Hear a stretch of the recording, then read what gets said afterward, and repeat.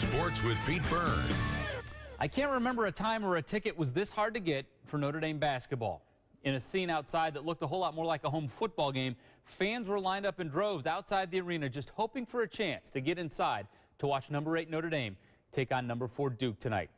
The ones that got in certainly did not go home disappointed. The arena was packed and loud, and much like a typical prize fight, the heavyweights spend the opening minutes trading blows. First it's Zach August, who finds the seam and throws it down for Notre Dame. Then on the other end, Duke's fab freshman Jahlil Okafor, the monster finish, game tied at 18.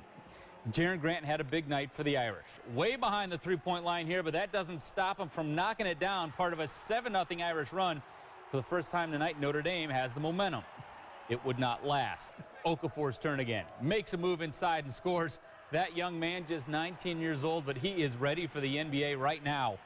Duke led by 3 points, 39-36 at halftime.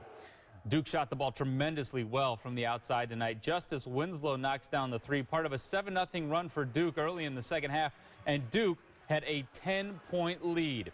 But Notre Dame has been in this spot plenty of times this year, and they rise to the challenge tonight. Demetrius Jackson knocks down the three. That cuts the deficit to 4. Later, Jerian Grant cuts down the lane and scores. A 12-0 run, and the Irish have taken the lead.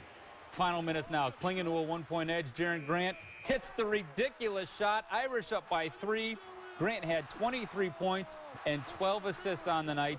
And then in the final seconds, Steve Astoria from the corner with a final nail in the coffin as Notre Dame beats Duke tonight 77-73. Two really good teams going at it. Told my team after the game, down 10. You got them right where you want them, don't you, fellas? Thanks a lot. Thanks for doing that to me again. We make a habit of it, but proud of our group. I think we continue to get better. It's February, and we're still getting better. Well, we have tough kids. They have tough kids. I mean, that's why we're both good teams. And a coach has something to do with that, but I would like to give the players on both teams more credit. Just to be a part of a game like this is a blessing. These are games you watch growing up as a young kid, so just to be a part of it, you know, really blessed. And then to win it, it's a big step for our program going forward. No doubt, Notre Dame's best start in 4 decades continues as they improve to 20-2.